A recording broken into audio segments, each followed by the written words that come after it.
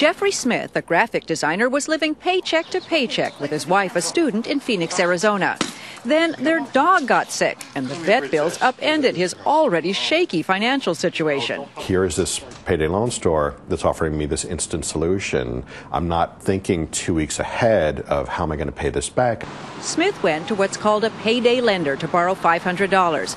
He was supposed to pay it back in 2 weeks with a $65 fee. That's a 456% interest rate.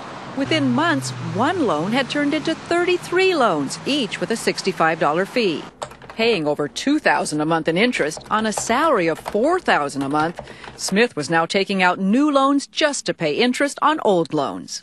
I literally took off every other Friday from work. I would be going around from payday loan store to payday loan store, taking out money. Payday lenders who expect to get paid back from the borrower's next paycheck were allowed to set up shop in Arizona beginning in 2000. Within 5 years, the fast cash business was booming in Phoenix, growing from less than 100 stores to more than 400, all operating with little regulation and no limit on the fees they could charge. Payday loans are attractive because they're quick and don't require good credit. With just a check stub and ID, it's only a matter of minutes until you have cash in hand. Still, borrowers are at high risk. Interest rates at this California payday lender can be up to 400% annually. But if a borrower skips out on a loan, by law, the lender cannot sue.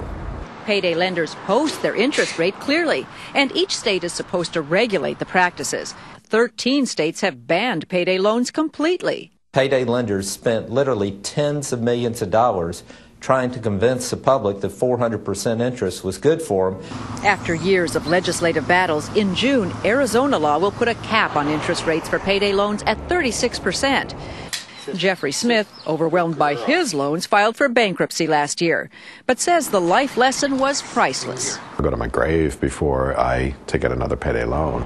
Patty Kaufman, CBS News, Los Angeles.